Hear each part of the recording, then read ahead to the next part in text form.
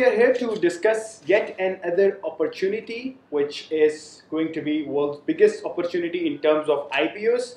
If you remember, the last IPO, which was the biggest ever conducted or listed, was by Saudi Aramco. So Saudi Aramco actually listed their IPO for around $29 billion. Now we'll be having an opportunity by a fintech company, world's biggest fintech company. Yes, you guessed it right. That's Ant Financial, which is a part of group of Alibaba, which everyone knows about. And this is going to be world's biggest ever IPO listed.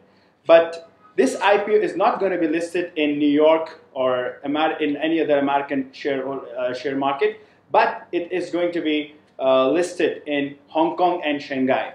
So roughly, the valuation of this company is going to be approximately $200 billion. And the Ant Financial is planning to list almost more than 10% to 12% of their overall valuation, which will take them to list around $30 billion.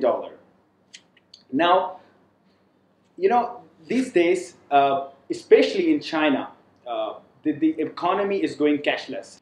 So basically in China, more than 54% of their economy is using this group. And let us discuss what Ant Financial includes. You must have heard about Alipay. So normally Alibaba's all transaction is being done through Alipay.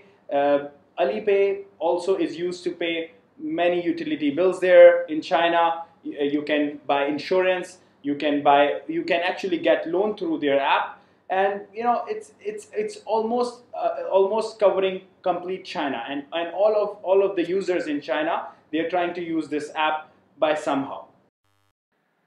The major Chinese payment system, if we discuss, we have WeChat, which is the one which is normally used by almost all the Chinese, and then the major competitor is Alipay, the group we are talking about right now. And the next one, the third most important and the most used one, is China Union Pay.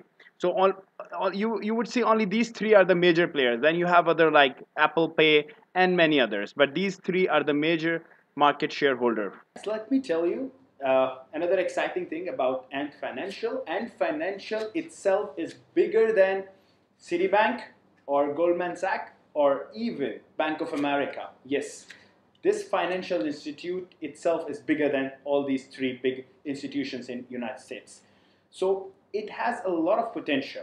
Now, in China or in any other part of the world, to take a loan from financial institution, especially for general consumers or a small and medium enterprises, it's always difficult, and you get it on a very high interest rates because of your credibility, because of your overall credit ratings. But when you come and deal with Ant Financial, it is not the same case. So they have made it very easy for the consumers, especially in China.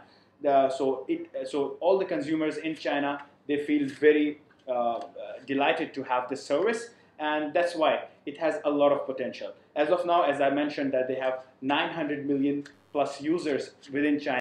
And Financial in Asia, they are having more collaborations with companies so they can enhance their payment gateway system and get benefit of that economies. In Pakistan, they have collaborated with EasyPaisa. In Bangladesh, they are working with Bcash as Bcash. In Hong Kong as well as in Philippines, Gcash is what represents and financial services. And in Malaysia, you have Touch and Go e-wallet system, as well as in South Korea. So these countries are growing countries with a lot of population, and with more population, you can have target market and more target market with more transactions to be targeted. So after doing this IPO, probably they will definitely be collaborating with more and more companies across Asia and as well in other countries.